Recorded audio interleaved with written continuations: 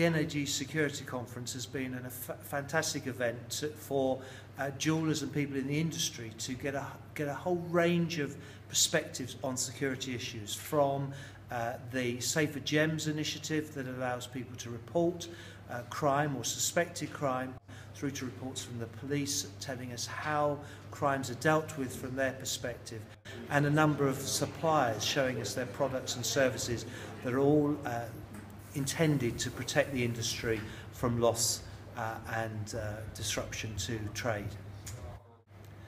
I think security issues that are really important to retailers at the moment, card and payment fraud is a big issue. Quite often doesn't hit the headlines, and it can be tricky to understand where the lines of demarcation lie between your responsibility and what you'll get paid for. So that's really important.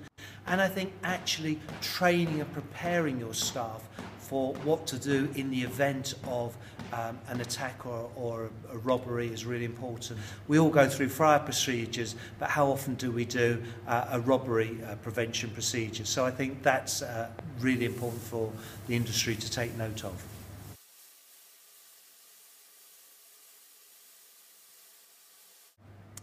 We've had a fantastic day here at the Security Conference. The whole day has been full of a buzz and an interest from the delegates. There's been a real engagement with those who've presented, and I think people are going to go away and think about their businesses. They're going to think about the weaknesses and where they need to improve their security, and how they can improve their staff's knowledge and engagement so that they are better protected and the criminals know not to cross their door or interrupt their business.